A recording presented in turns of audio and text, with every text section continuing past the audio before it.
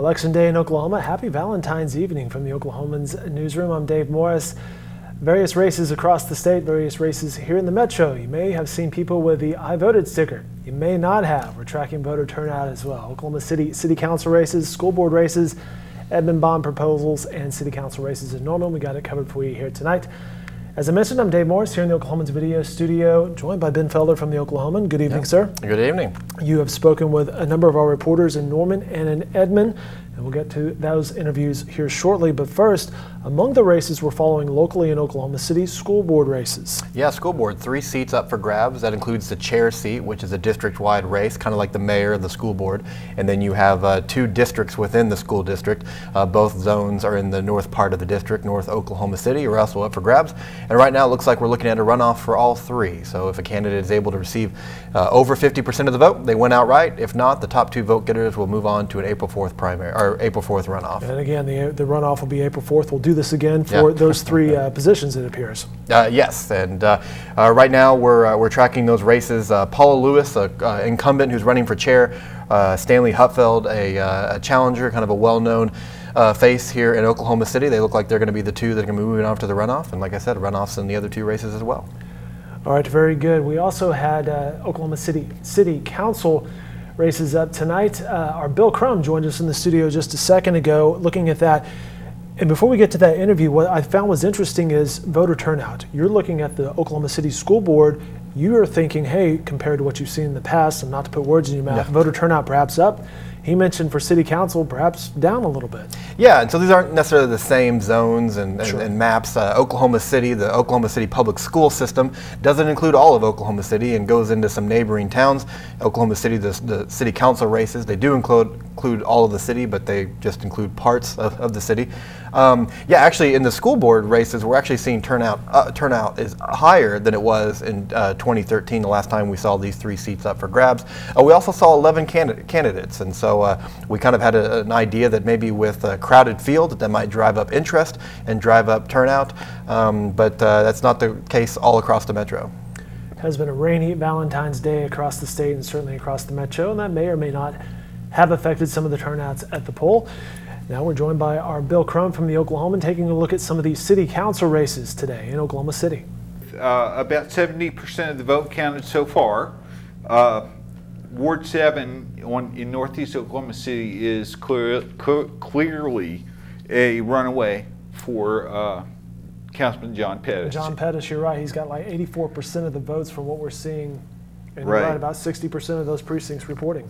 Right, right, and he's just in the past few minutes widened that lead just a little bit more, even if you can imagine that's possible. Okay. Ward 4 is an open seat. Richard Morissette, who is a former legislator, and Todd Stone, who is a developer and home builder, are running there. Morissette, I think, had hopes of winning this one outright, and he's running a little bit below 50%. Stone is in 30s, and that one will go to a runoff if neither candidate gets at least 50%. So on all of these, 50% is the... these are all multi-candidate races, and you need 50% plus 1 to avoid a runoff. And that Ward 4 there has replaced the open seat with Pete White. Pete White, exactly. He's been there for a long time and is retiring. Okay. Yeah. In Ward 1, James Greiner is being challenged by primarily Chris Gordon and also Jonathan Kluwer. And Gordon and Greiner are close. Gordon is a little bit below 50%. Greiner's a little bit above 50%, the last we checked. And Greiner's a first-term councilman. He's trying to hold on to his seat. In Ward 3, Larry McAtee, who is a long-time councilman, is running in the low 50% in a three-way race right now. Matthew Olson has got about 36% at this point. McAtee's been trending down a little bit, so we'll see if he hangs on. Chatting with the Oklahoman's Bill Crum on our election coverage here tonight. Bill, what are you hearing on voter turnout? It looks pretty low. I look back at April of 2013, the last time these council seats were on the ballot, and it was also cold and rainy, and not very many people showed up to vote. And it looks like it could even be lower this time than it was then. Ben, from what you're seeing on these in the 4 wards, any surprises, any thoughts on context? Well, not too surprising. I mean, the incumbents are doing pretty well, and I think that's probably to be expected. Incumbents usually kind of come in with the advantage. And these are interesting races to watch, because a lot of, there's always big decisions obviously happening at City Hall, but we're kind of entering a kind of an important next few years here. We're seeing some of the bigger MAPS projects come online. The convention center construction will be underway. Decisions will be made about a convention center hotel, and some other economic development options that sometimes you see challengers to the council, which has traditionally been a very I don't want to say pro-economic development, kind of a pro kind of chamber moving forward in the same direction that we've been going. You see some of these candidates come that maybe kind of offer a different view, and so when the incumbents do well like they are so far tonight, it usually bodes well in terms of what the voters believe in the direction that city's going, and right now it shows that they're pretty supportive. We mentioned Oklahoma City Public Schools, Oklahoma City City Council races. Our Bill Crum joined us there for the City Council. You had a chance to get our Jane Glenn Cannon on the phone to talk about some races in Norman. Yeah, 3 ward seats, or 3 council seats up for grabs in Norman, and we saw some incumbents on the ballots that are doing pretty well, even despite taking on some challengers this year. And we're going to go to the Oklahomans, Jane Cannon, who's been following those 3 council or those 3 ward races. And Jane, how are you doing tonight? I'm doing good. Well, first off, we understand that we've got the results in for all 3 races. What do they show? What are we seeing as the election results are final here? It looks like in Ward 1, the incumbent Greg Heupel has been unseated by Kate Bierman. She won 327 votes over to his 265. A third candidate, Victor Reyes, drew 14 votes. So I think Heupel has lost his Ward 1 seat. In the Ward 5 race, it is very close. There's still 1 precinct out, but that shouldn't change things.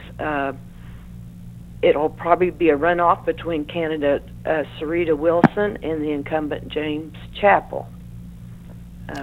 Philip Hillian is not a close third.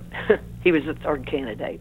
Yeah, so those top 2 vote recipients, because no one's received 50 plus 1% on those vote recipients, so exactly. those 2 highest will be going on to a runoff. Exactly. The runoff will be April 4th. In Ward 7, incumbent Stephen Holman, it looks like all the precincts have reported in, and he's retained his seat for a 3rd term. He drew 181 votes to Tracy Baker's 48. Tracy Baker is an OU freshman. She's 18. She is the youngest person to ever have filed for a seat on the council. And Stephen, like I said, this will be his 3rd term. He does face some legal issues. He was manager of the Friendly Market in Norman that was raided by police last December. And as a result of that, he was charged with 1 felony count of acquiring proceeds from drug activity and 12 misdemeanor counts of possessing drug paraphernalia. What he has told me is that he's confident he will win, that he's innocent of the charges, and that if he didn't think that he wouldn't prevail, he would never have filed for re-election. But that is one issue he faces. Yeah, well, something to follow here, but obviously a strong showing tonight in election as he wins re-election. Well, Jane, thanks so much for your time, and obviously we'll be following along here as we move to a runoff, at least in one of these ward races in Norman. Always good to hear from Jane Glenn Cannon. She covers Norman very well for us in the Oklahoman. You can follow her coverage in the Oklahoman and online at newsok.com. On the north part of town, Edmond, they had a bond proposal and a school board seat there as well up for grabs. Yeah, I suppose we maybe could have safely predicted that the bond would do pretty well tonight. 57 bond proposals in a row going back to 1959 have been successful in Edmond, and that seemed to be the case tonight. You spoke with our Steve Gust for more. Steve, how are you tonight? Fine, thanks. Yeah, so like I said, we've got a bond package split, or 2 bond proposals on the ballot. I want to ask you about that, but first, what can you tell us about the school board race that's taking place in Edmond today? Yes, we have a 3-term incumbent, Kathleen Duncan, and she's taking on challenger, Chad Mullen. They're both going for a 5-year term in office number 2 in the Edmond district with 5 seats on the Edmond school board. And so there's a little over half the precincts reporting in, and Kathleen right now has a 60 to 38% lead. She has 413 votes to Mullen's 269, so she's got fairly healthy lead there. Yeah, and we're still waiting on some precincts to come in on the bond election, but we've got some early results coming in that show that this issue is passing. We need a 60% approval for the bond to pass. First, before you tell us the results, these are 2 bond packages, correct? And what are these going towards? Okay. Yes. Proposition number 1. That is the lion's share of it. It's $109.1 million, and while every school campus will benefit from something with this package, the more than half of it's going to go to the 3 Edmond high schools, and the marquee projects at 2 of those high schools, Edmond North and Edmond Memorial, are stadium upgrades so that they can add more seats and host varsity football games like they did at Santa Fe High School. The stadium opened last fall. And but at each 3 of the campuses, they'll also have safe room shelters so that they can withstand a EF5 twister winds. So that is going to be, like I said, more than half of that. Now, the second proposition is transportation. That's only $1.9 million, and the deal is that they have to have they have to keep those. By law, they have to do transportation issues different. But, like I said, they're both over 80% right now. I've not had a decision desk, but if you were, you'd almost be tempted to project wins for both of those. Yeah, and maybe not too surprising given the fact that Edmond's passed 57 bonds in a row going back to 1959, so a lot of support, historic support in the Edmond Public School District. Yeah, that's right, and also the fact, too, is that the property valuations in Edmond have risen so much, and also they're retiring some of these bonds as they go, so it's not the average homeowner probably won't see too much of an increase, if at all, in their property taxes. So that was another reason. Like you said, looks like we can almost chalk up 58 in a row. Well, the Oklahoman, Steve Gust, covering a bond election and a school board race in Edmond. Thank you, Steve. Hey, thanks a lot. Appreciate the call. There you have it, some coverage from Edmond with our Steve Gust, from Norman, Jangling, Cannon, our Bill Crum covering Oklahoma City Council. Ben, let's go back to the Oklahoma City School Board, those races. Let's go through some of the candidates. We're thinking all 3 will be going towards the April 4th runoff. Let's start with the board chair. What can you tell us? Yeah, 5 candidates competing for the chair position, so that is a district-wide vote that happened today. We're still waiting on a few more precincts to come in, but we can safely say that Paul Lewis, a current member of the school board, and Stanley Huffeld are going to be heading off to that April 4th runoff. Stanley with 40% of the vote, Paula with 37% of the vote, and in 3rd place is Wilfredo Santos Rivera with 10%. So she's safely in that 2nd position. So those 2 who were kind of seen as the front runners, I think, going in. Like I said, Paulo is the current member of the board, has that kind of name recognition and a known name in the community. Stanley Huffeld has been a successful member of the community, and since leading Integris and kind of a known figure in corporate Oklahoma City. In fact, kind of ran on that platform, and those are going to be the 2 that are going to get a chance to compete for the votes here as we move to April. Charter school is a talking point on their election, right? Yeah, in some ways. I mean, Mr. Huffeld has talked positively about charters. I mean, as anybody says when you ask them about charters, they'll say, we want good charters, not bad charters, and charters is really just a relationship that a school has with the district. There is no single definition of what a charter is. But it's perceived that Mr. Hupfeld is more embracive of the charter concept. He actually led a charter expansion push last year that a few schools brought. Paula has seemed to be a little bit more skeptical of the issue. I don't know if you could say that charters are the de facto referendum of this race, but they've definitely been a theme, and they will be with these two candidates moving to the runoff. For office number 1, Nathan Shirley, Charles Henry, Cheryl Poole were the candidates there. Yeah, 2 more precincts left to report, but it looks like Charles Henry is the top vote recipient with 37%, so it'll be another runoff. Henry is an attorney in Oklahoma City. Cheryl Poole, a retired teacher, coming in at second with 34% of the vote. So those two will be the runoff in the District 1 race. In District 2, Justin Ellis, Rebecca Budd, Nick Singer. Yeah, so we've got 2 precincts left to report. This one may swing, but right now Rebecca Budd is clearly going to be the top vote recipient with 37%. A strong volunteer in the district who's been kind of a presence in the school board meetings. She's a volunteer at MLK Elementary School in Northeast Oklahoma City. She's going to be moving on, definitely, it seems. Nick Singer, 32% of the vote. Looks like he's likely to face Rebecca in a runoff, but Justin Ellis, the incumbent, is at 30%, and we're not able to tell which precincts we're waiting on, so it's possible that if some of these last 2 were strong ones for Ellis, that he could gain on Singer. He's looking for 40 more votes, but it seems likely that Budd and Singer are going to be moving on to that runoff. So 3 races tonight, 3 runoffs in April. Be interesting to see what the turnout is then.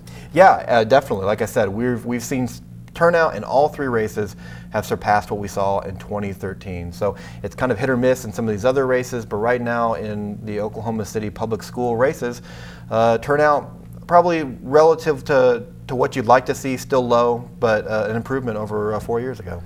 Ben Felder with the Oklahoman. One last question for you on the way out here. You attended a candidates forum for the Hispanic crowd a week ago. You heard from people who attended there that getting the Hispanics engaged has been a bit of an issue, or perhaps they're not as engaged as they would like to be when it comes to voter turnout and involved like this, but they make up the majority of the Oklahoma City public schools. Yeah, over half of the student population is Hispanic, and within that Hispanic definition is a diverse set of students too. The majority are of Mexican descent, but a lot of students that come from countries of Central America. But yeah, so Hispanic issues become a pretty big theme here in Oklahoma City. Many people in the Hispanic community that have tried to drive up turnout, especially in South Oklahoma City, where there is such a large presence of Hispanic families, have kind of lamented that it's been a struggle, and there's a variety of reasons for that. Some have said that there are cultural reasons.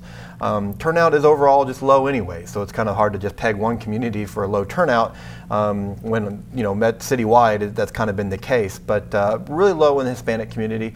I actually had some readers. I wrote a story last week that have responded and said, well, maybe the fact that we've got a growing undocumented population is to blame, and there's probably definitely part of that. But the majority of Hispanic families, the majority of Hispanic residents in Oklahoma City, are American-born. They're citizens.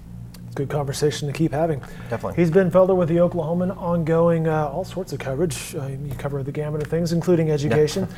Thank you for your time tonight. More election coverage can be found online at newsok.com, including those final election result numbers. And we'll break down those numbers over the upcoming days as well. You can find coverage in the Oklahoman as well.